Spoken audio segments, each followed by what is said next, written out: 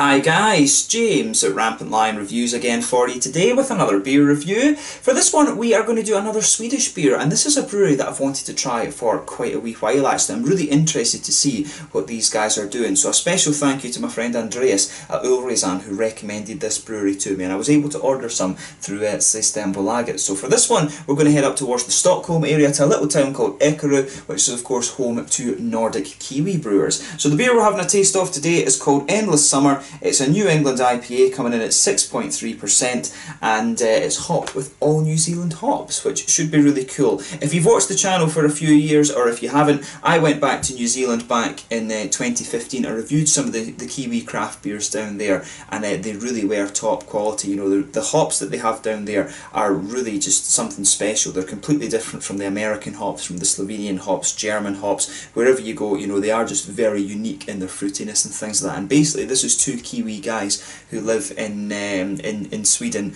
and brew beers using all New Zealand hops. So I think that's really quite cool. So definitely looking forward to this beer, and as always I hope you guys enjoy my take on it then. So anyway, as is usual with my reviews, I'll tell you a little bit about the brewery. If you want to get straight to the tasting, just fast forward. All the usual links are in the description below. That's the brewery website, the link to my other reviews that I'll do in the future from Nordic Kiwi Brewers. I do have two more of their beers that you'll see appear fairly soon. There's all the usual social media. If you want to see more beer reviews, do please consider subscribing to the channel. The whole channel of course has a geography based tagging system, so you can go into the homepage and search for beers based on country, city, state, county, prefecture, whatever it is you're interested in. Do check out the playlist of beers from different countries. There is one there for all the Swedish beers that I've reviewed for you. There is one for the New Zealand beers as well if you're interested, and as always please do get in touch and let me know some of the other beers and breweries that you guys would like to see me review. It's always great to hear from you guys that are watching the videos, and the support that you show the channel is hugely appreciated. So anyway, to tell you a little bit about Nordic Kiwi Brewers then. So as I mentioned to you, Nordic Kiwi Brewers are based in Ekerö, which is to the west of Stockholm, and they were founded by two New Zealanders, Craig Donovan and Karen Beattie, back in 2016. So apparently they began home brewing because Swedish beer is really quite expensive actually. There's quite a high tax on it, but soon when they were doing that they began buying hops from Nelson in New Zealand, where they've grown hops for about 150 years actually. But they later decided to set up a commercial brewery, and they found a really good site for this in Ekerö, and most of the equipment they were using was actually found on Blocket, which is essentially Sweden's equivalent of Gumtree, if you like, for those of you watching further afield. But Karen apparently met his Swedish lady in New Zealand, and then the pair moved to London together, and he spent some time working in the construction industry there before they returned to Sweden. And Karen works full time at the brewery while Craig is part time, and he also works for Ericsson as well. He works in things like sustainability and stuff like that. But the niche of this brewery essentially is that they brew all their beers using only New Zealand hops, which is very unique actually for Europe. A lot of breweries will use a little bit of Australian hops. Of course you've got the likes of Galaxy and Victoria's Secret and stuff like that. They're making headway over here, but it is actually quite unusual for breweries these days to use New Zealand hops, especially solely New Zealand hops. So I think that's pretty cool actually. These guys are sort of breaking down one of these barriers, because honestly when I went to New Zealand I was really impressed with the hops.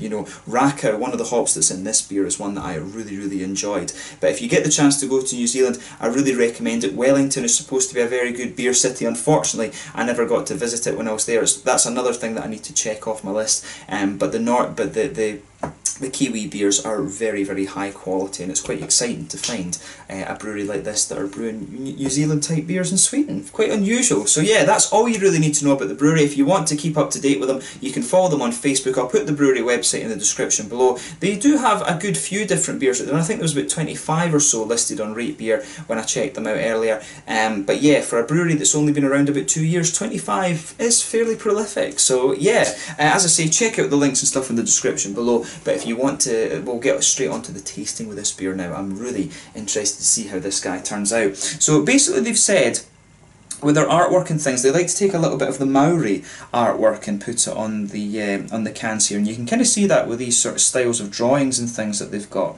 And I remember one of the things I was thinking with some of the names of the hops, like Kohatu, I'm sure that's like the Maori word for rock or something like that. I remember having a Bionicle, one of these Lego Technic things that was called Pohatu, and there was a whole, you know, lawsuit between the Maoris and Lego for using these Maori names, if you like.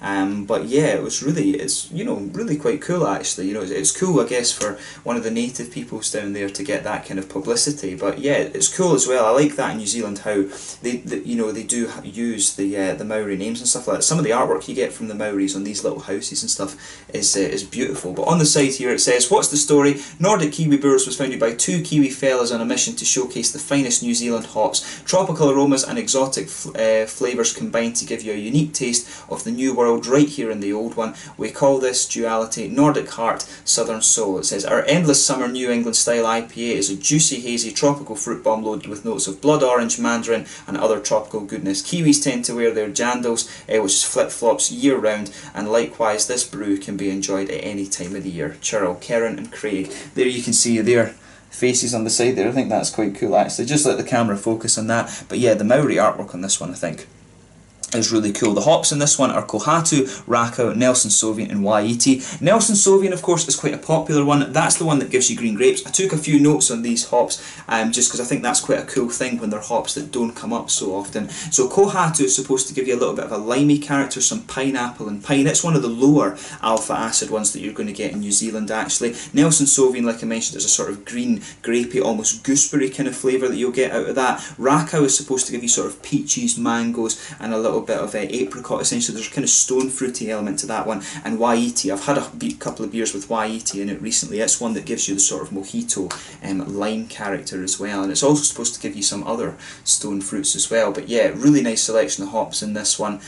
So without further ado, let's get this guy out and we'll get on with the tasting then. Like I say, a 6.3% New England type IPA. So yeah, let's get it out and we'll get on with the glass. Or with the tasting, sorry, I'm saying the glass. Brain's not working today. Stuttering a little bit in this video, which I don't normally do, of course.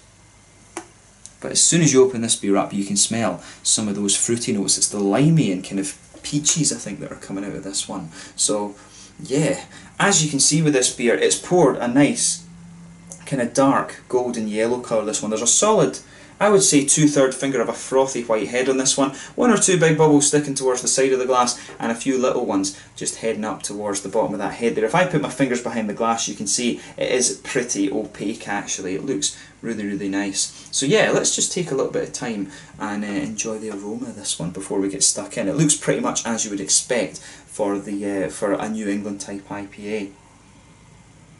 Oh, yeah. It really does bring me back that. I had such a good time with those beers in New Zealand.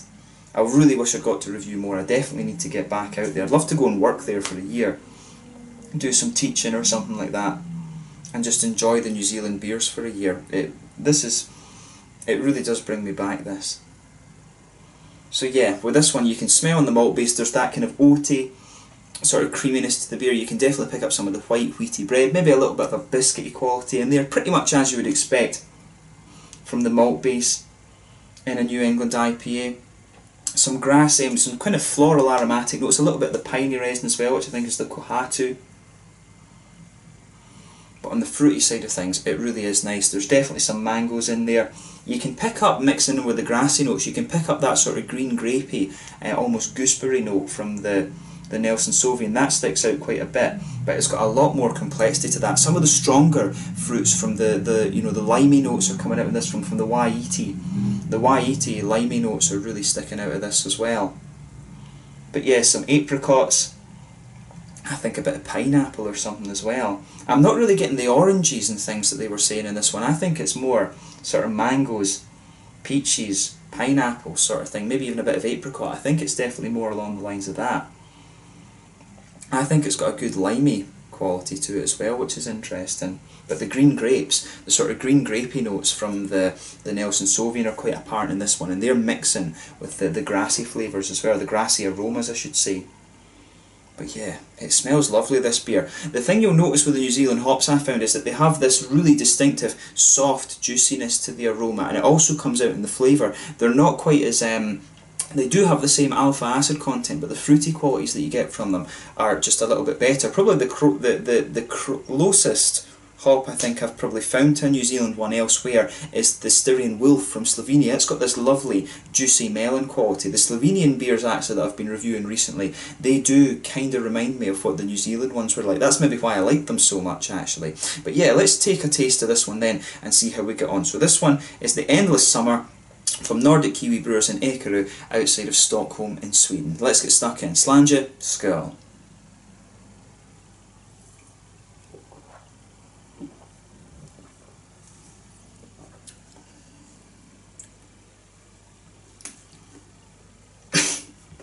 Yeah, took a little bit of that down the wrong way, but that's a nice beer. I like how this one's kind of coming across.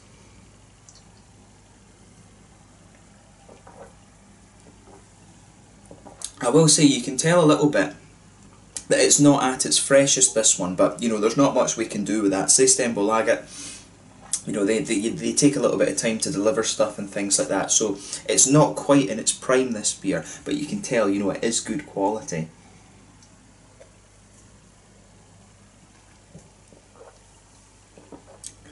So let's start with the malt base of this one then. You can feel a little bit of that pale malt quality, that just goes right across the middle of your palate there. As you go further into the aftertaste, I think you get a little bit of the kind of oatiness coming out. The oatiness takes a little bit of time to come out in this one. There's not dextrose or anything to this one. This one's a little bit more of a kind of straight up malt base rather than having the kind of creamy dextrosy type things to it. This one is a little bit more straight up, I would say, than some of the other New England IPAs that you're going to come across. It is a sort of pure malt base, if you like. But with this one, if you go to the centre of your palate as well, you can get a little bit of a biscuity sweetness. It's got almost a little bit of a kind of bread and buttery quality to it, which is quite interesting too. And as I say, the oaty notes start to come out of it a little bit later on as you go further into the aftertaste, but you can definitely feel that sort of nice pale malty quality sort of forming the base of this one. The malt base is pretty much as you would expect, but like I say, it's not quite as creamy as some of the other New England IPAs that you're going to come across. It's got a little bit more of that almost West Coast mouthfeel to it, which is quite nice.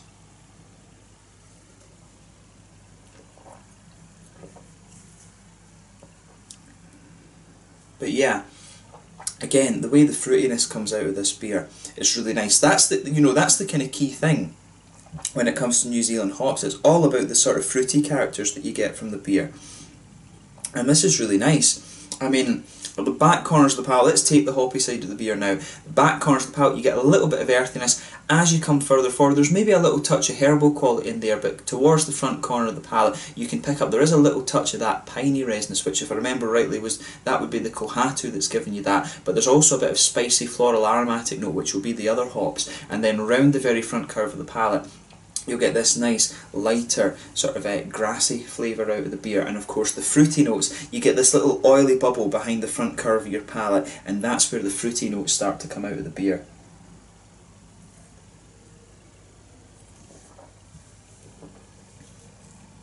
And yeah, this one's all about the tropical fruit. But yeah, with this one, it's got a sort of base, there's a sort of stronger tropical fruit there. It's not quite grapefruit or anything like that. It's maybe the sort of peaches, the sort of peachy flavours to this one, I think, are sitting in the front colour. But I'm guessing, I think that's the Rakow that would give you the peachy flavours. But yeah, that sort of peachy note is kind of sitting there. The limey notes from the Waiti are quite strong in this one as well. Really, the lime and the peaches, I think, are the two mainstays of the fruity side of the beer. But as you progress further into the aftertaste, you start to get the more kind of subtle things out of it. You start to get a little bit of apricot, I think. That's when, and it's when the Nelson Sauvin starts to come out a little bit as well. You start to get the gooseberry, the kind of green, white, grapey sort of flavours as well, which is really nice. There's a little touch of pineapple in there, I think, as well, and apricots, like I was saying, the sort of stone fruity notes. So it starts off, I think, quite strong. You've got a little bit of that peachy note in there. You've got a little bit of the, as I was saying, you've got a little bit of the limey flavour in there as well. The lime is kind of holding this one together, and the peachy flavours, they're the mainstays, I think, that are giving you the stronger fruit flavours. But as you go further and further into the aftertaste of this one, you get the green grapes, the gooseberries, the sort of apricot flavours as well, and a bit of the pineapple and things. It's got a really interesting flavour combination, this one. There's a lot going on in this beer, and of course that is one of the main things with the New Zealand hops. The Rakow hop, I'll always remember that name. The Rakow hop was one that I really enjoyed. I think when I was in New Zealand back in 2015, that had only just come out, and a lot of brewers were really starting to experiment with that. I want to say it was maybe Behemoth. I remember drinking this beer that had a sort of robot on the label, and it was called the Rakow IPA, and it really was a beautiful beer. That I really enjoyed that one, and so the Rakow hop is one that I'll always remember because of that beer. But yeah, for me, this is a nice beer, this one. In terms of the New England IPA, it's not quite as creamy and oaty as you might expect from the style. It's definitely more got a sort of straight up malt base, if you like. It's more of a kind of almost German-like malt base, if you can say that actually about this beer. But it's a really, it's definitely done really nicely. That I wouldn't hesitate to drink this beer again. I'd love to try it on tap actually and just see if the mouth feels that little bit more kind of creamy, if you like. But the mouth feels a kind of minor thing. It's all about the flavours that you get out of this beer, and the hoppy side of this beer is of course where the beer shines. The malt base is you know, it's fine, this one. The malt base in this one is pretty good, but it's more of a grainy malt base. It doesn't quite have the creaminess you'd expect of the New England style, but it's a nice beer that I wouldn't hesitate to drink again, and that's the main thing. I definitely will be trying more from this brewery. Like I said, I've got another 2, but I'll definitely try and make sure to get more beyond that from these guys. It's an interesting concept they've kind of put together, and they seem to be doing quite well with it, of course. In terms of the mouthfeel then, mid-bodied beer, carbonation's quite smooth on this one. It's a kind of oily, wet mouthfeel to this one. You would expect a New England IPA to be a little bit more creamy, like I was saying. So maybe making the malt base of this one a little bit more creamy would be interesting. I think making New England type IPAs with the New Zealand hops would be a really interesting experiment. But the malt base, there's a little bit of sweetness there. Mainly it's quite a smooth malt base, like I was saying. Good little bit of hoppy bitterness to the beer. I guess it's maybe somewhere around the kind of the sort of 60. No, maybe I'm not sure about that. It's maybe around the sort of 40 IBU mark, I would say. It's probably somewhere around that. It's not, I don't think it's quite strong enough to be 60 actually. Yeah, this one's like sort of 40-ish IBUs, I would say. It's somewhere around there.